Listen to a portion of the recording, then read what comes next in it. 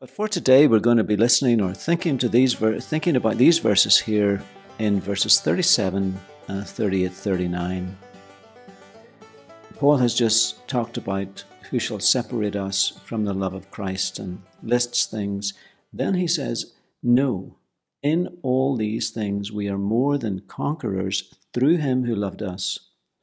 For I am sure that neither death nor life, nor angels nor rulers, nor things present, nor things to come, nor powers, nor height, nor depth, nor anything else in all creation will be able to separate us from the love of God in Christ Jesus our Lord. It's hard sometimes when you've been doing scripture in little by little by little, but today this gives us an opportunity to bring things all together.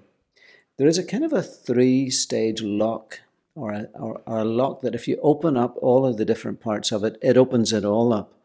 And that's in a sense what I think is going on here. Verses 28, verse 31 and 37 bring to us one general truth from Romans 8.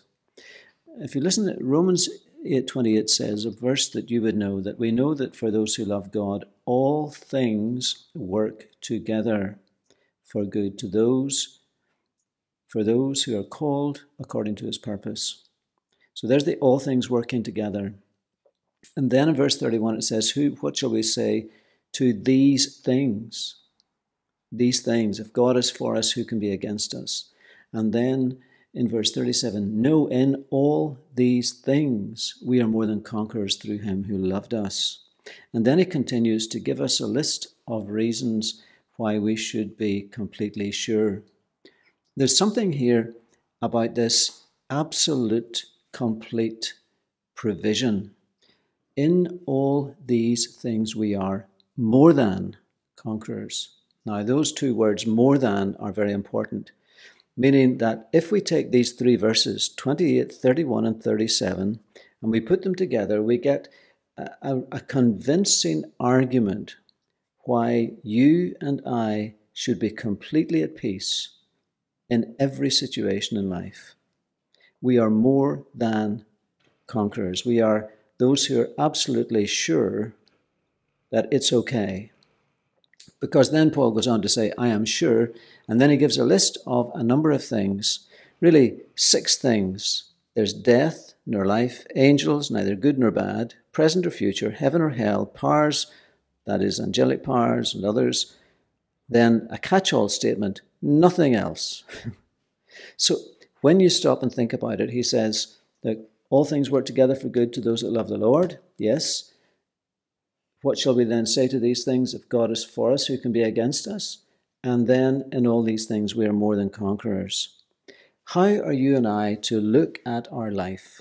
We need to look at our life through these windows, or through this one window of 3 panes. Because as you look at your circumstances through this, then you can see things more clearly. You see, everybody looks at their life through something. Whatever their problem, whatever their trouble, whatever their situation, they look at it through some set of beliefs, some set of understandings, and they come to a conclusion. It's either good or bad, it's happy or unhappy, whatever their conclusion is based on what way they look at it. As a Christian, you and I are to look at our lives through these 3 verses, at least here from Romans. We can draw in other things, but essentially for this, the purpose of our talk this morning.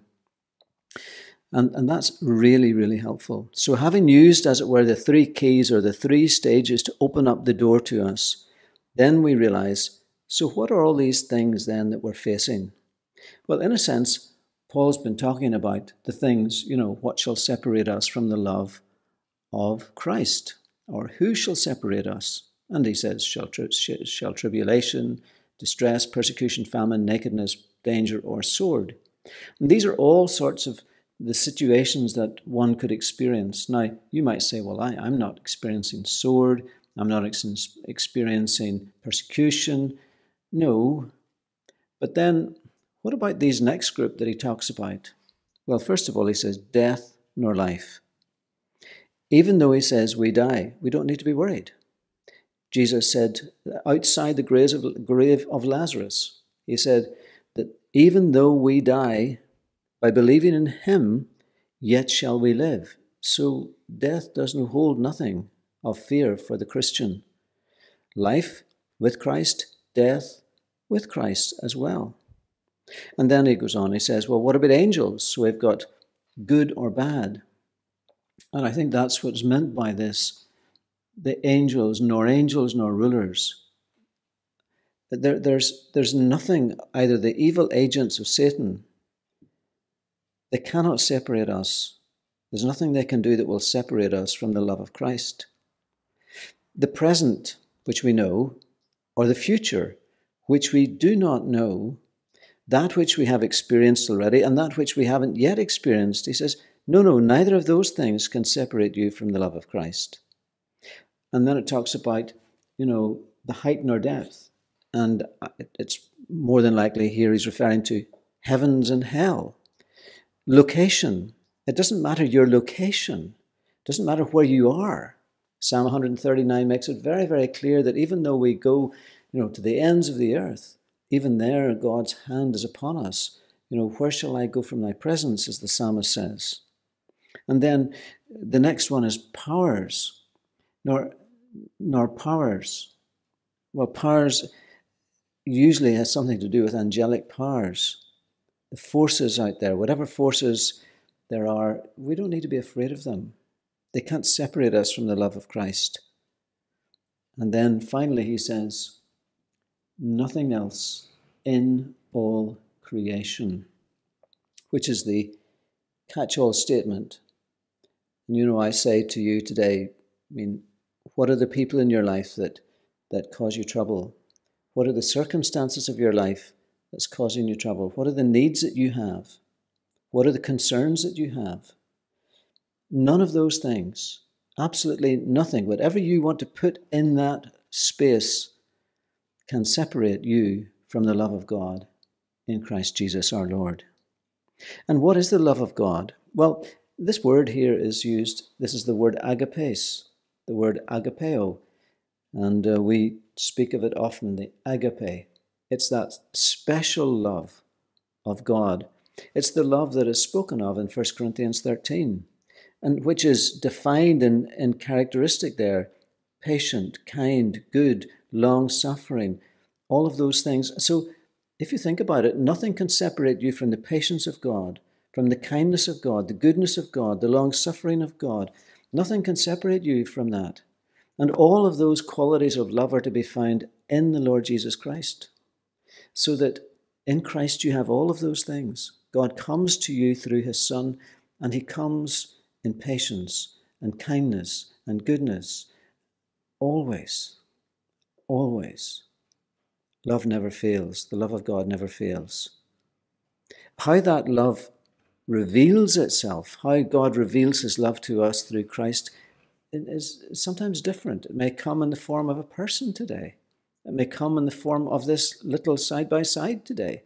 It may come in the form of Scripture. It may come in different ways as his Holy Spirit brings into your life the love of God controlling all things for your good. I think it's just such a reassurance to us. It's really just hearing again in the midst of our lives, no matter what you are facing, no matter where you are, no matter how difficult things may become, God's love and God's expressing his love to you will never change. In fact, it will continue. It will be as real then. In fact, it may even be more real. And I think one of the reasons why that we discover that we are more than conquerors is that in all of these troubles that he talks about, we actually grow. They become the very basis through which we become better, more Christ-like people, so that we actually conquer, we rise up. And as we rest in the Lord, we continue to rest up. So this is just so amazing. And all I can do is just urge you to go back and take Romans 8 and just read through it again. As I've said earlier, Romans is regarded as one of those most precious books of the whole Bible. And Romans 8 is regarded, as it were, as the very point of the diamond. And Romans is the diamond. that shines so brightly and reflects the wonderful grace of God. And I hope that this has been helpful to you, as it's been helpful to me to take this time to slow down and really think about these things a little bit more this week. And I hope you have a good weekend, and we'll catch up at the beginning of next week, if you're following me, that is, on a day-to-day. And if not, just hope that the Lord continues to bless you in the midst of your life.